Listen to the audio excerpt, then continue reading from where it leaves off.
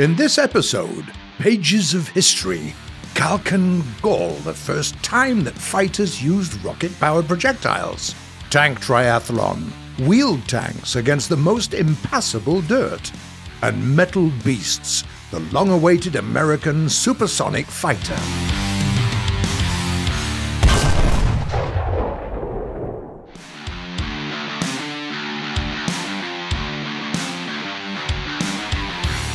Meet the fastest aircraft in the game so far, the supersonic North American F-100D Super Sabre at BR 9.7. It looks quite striking: a swept wing, a high rudder, an elongated fuselage.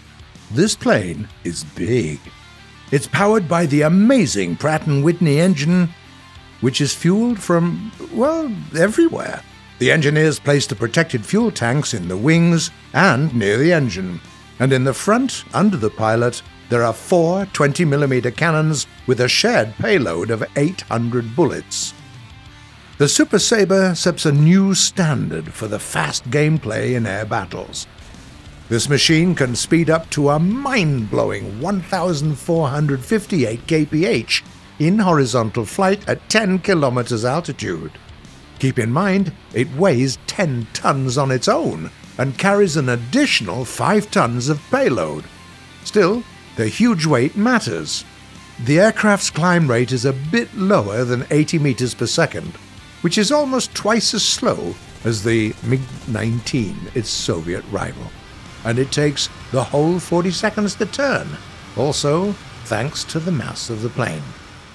So, how does the Super Sabre compensate for its tardiness, if such a word is even applicable to a supersonic jet? Well, firstly, it's got air brakes and great wing mechanization.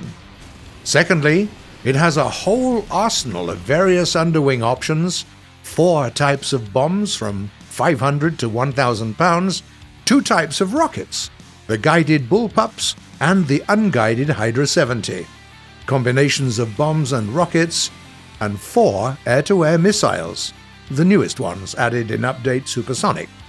Technically, it's a fighter, but some strikers would envy those payload options. So, how do you play on the F-100D? Depending on the game mode, we can recommend one of 2 tactical choices. In combined battles, your striking potential can be realized at its fullest. Take, say, 4 750-pound bombs and 2 bullpup rockets. The primary targets for you will be the enemy aviation, especially the helicopters. And when you've cleared the skies, the ground enemies will get what they deserved. Destroy the SPAAGs with your guided rockets, and the bombs are for everyone else below you. But be careful. It's very easy to feel invincible at supersonic speeds and make foolish mistakes because of it. The second option is for those who go to air battles. Here, your employ is called the elusive fighter. You don't need any payload except for sidewinders. All of the rest depends on your forward-faced cannons. Use them to attack the opponents on collision courses, as you've got a 10-kilogram 1-second burst that should blow anyone to pieces. When the match starts, set a slight climb angle and speed up until it doesn't speed up anymore. Sure, the opponents will be higher by the time you reach them, but who's able to catch you anyway? The enemies will have to launch their missiles, and all you've got to do is evade them and go about your business. Preferably, you'll also need to abstain from dogfights. The plane can quickly lose its speed right until it stalls, which leads it to literally hanging in the air for a couple of seconds. And a static object in the clear skies is a perfect target for any subsonic aircraft. Overall, the Super Sabre is quite universal. It can handle both enemy aviation and ground targets. It's not very climby and maneuverable, true, but all of it's greatly compensated by its vast choice of payload options.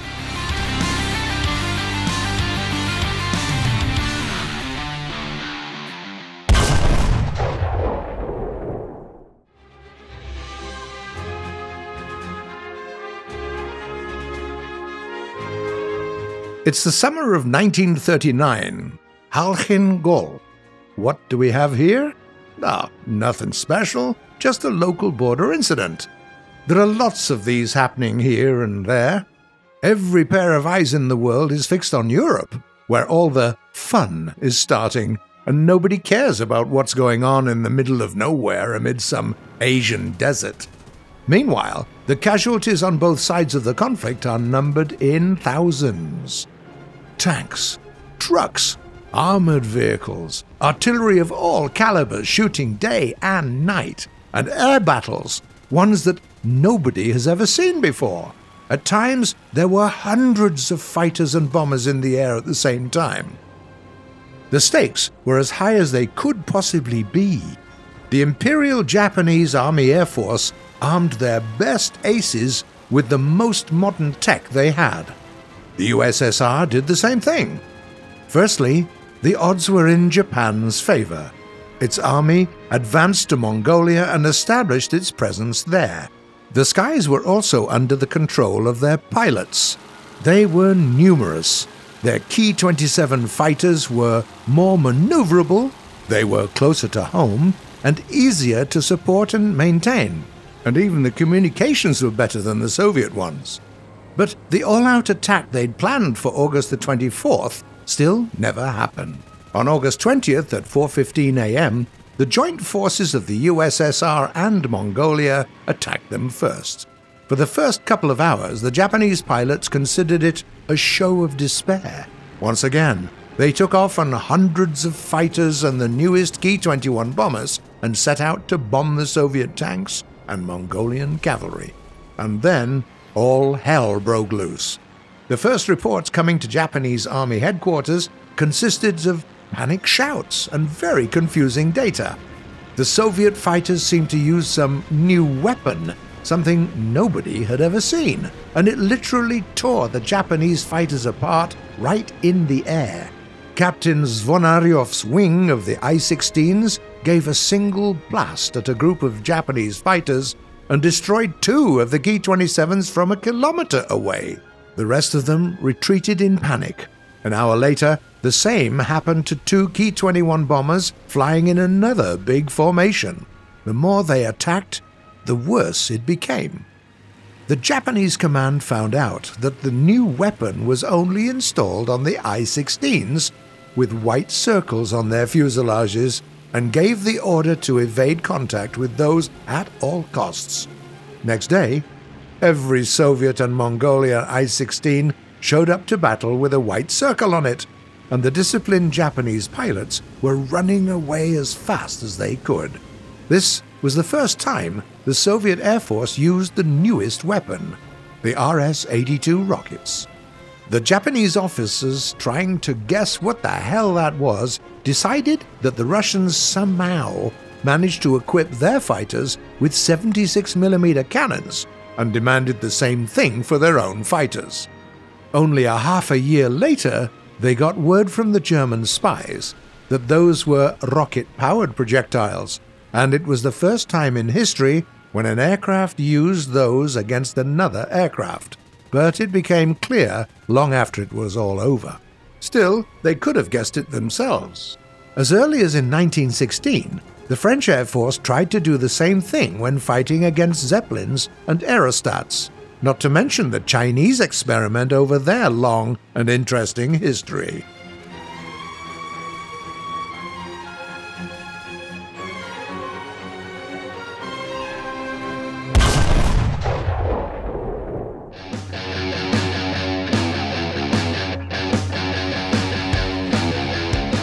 We continued testing tech from different countries in our tank triathlon. Today, we'll see what to expect from wheeled tanks. The American crew is using the T-18E2. The Germans decided to ride on the Puma. The Soviet command sent out the BTR-150A, the British crew picked the AEC Mark II, and the Italians chose the R3 T20 FA-HS. Gosh, who was in charge of naming the Italian tech?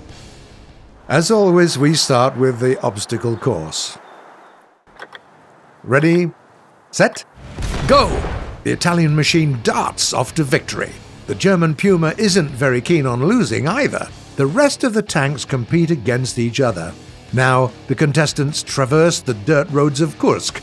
The leaders keep speeding up, and we've got an outsider, the T-18E2. Finish line on the highway. The Germans continue the battle for first place with the Italians, and the Italian tank leaves the Puma behind and gets the prize for this round. The Puma is the second. Third place goes to the BTR 150A, and the last place goes to the British crew that lost to the Americans this time. Next trial, the shooting range. Every contestant needs to shoot 2 targets, one light armored and another one a bit sturdier. The machines take their positions. 3, 2, 1, fire! Great piercing and reload rates provide for the German leadership this time. And they weren't even using the premium version of the Puma. Behind it are the British and the Americans, and their sharpshooting is remarkable. As for the Soviets and the Italian machines, well, they couldn't even pierce the armored target. And the final trial, shooting on the move. Wheeled tanks aren't supposed to stand still, are they? That's right. And neither will the target be just standing there. Ready, set, go! It seems that the T-18E2 has some problems with driving from its cover.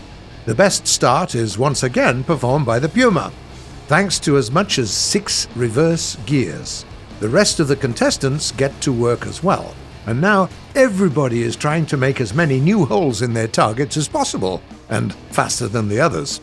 Looks like we've got a leader of this challenge, and it's the American machine that has a great stabilized weapon. Next to finish the job is the British tank with the shoulder pad. The other tanks missed a lot of their shots and lost a lot of points for that matter. Time to sum it up. Third place goes to the British AEC Mark II, a machine that represents the word balance in every way. Second place is awarded to the contestant from Italy. It has amazing speed parameters, great passability, and a fast weapon, even though it can't handle a protected target. As for the winner, it is obviously the German Puma that was great in both the marathon and the shooting range. Meanwhile, there are a couple of other modern wheeled tanks on the field, the French AMX-10RC and the Italian Centauro.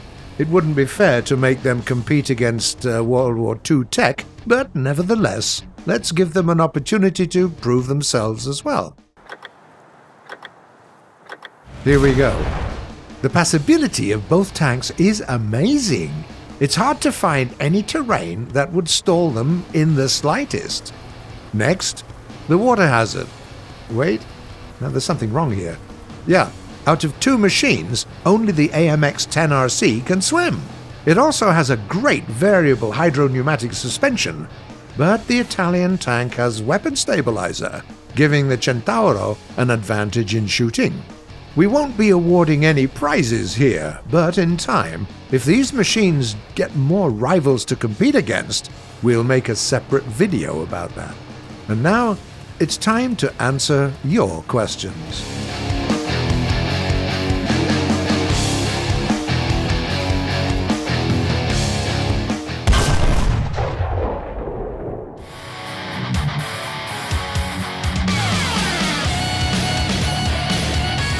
The first question today is sent by a player called Sebastian. Do you actually need a license to be able to put some vehicles into the game, like racing games have it with car brands? Hi there. Thank you for this interesting question. Of course, in most cases we do need a license, and it doesn't matter if the tech is a civilian or military one. Behind it, there are always its creators. They own the rights for the machines, and in every case, one has to negotiate the terms of using their intellectual property for one's needs. So, every model presented in the game wasn't just created by our designers and modelers, it also is a product of our lawyers' work. Then, there is a question from Joris van Hooyman. For the tank triathlon, I would wish to see points they got for each round. This would make it more clear who won. Hi there. The decision behind those wins is made by the editorial staff of the shooting range and some of the top-tier players working with us. We divide the points without relying solely on the numbers. We consider the overall balance of the vehicle as well. In other words, we highly doubt that the results have to be scaled down to simple statistical sum-ups. Yoga AR asks, "Add the horns for tank and the ships, please." Hi there, Yoga AR. Well, historically, some of the tanks did have some horns, or more often, sirens. But if the tank commander would start meddling with those in the middle of the fight, the troop commander would cuff him so hard he'd forget where those siren controls are located. And should we introduce such an option, what would stop you, the players, honking all the time in the game? That's right, nothing. The game that we're carefully making as realistic and atmospheric as we can would turn into a mess where everyone just drives around and hoots all the time. What's next? Tanks with a separate button for jumping? Next, there's a question from Timak TR. Could you organize an in-game tank biathlon competition like they do in the game? Hi there. Thanks for the question. We're pleased that the news section of the show has got you all interested.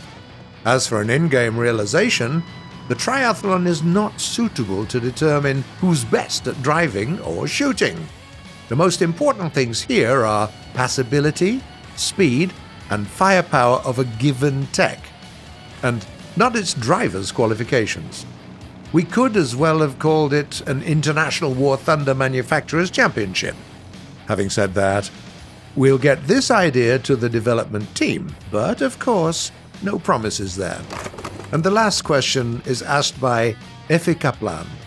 Do you think to do anything in this April Fool's, Gaijin?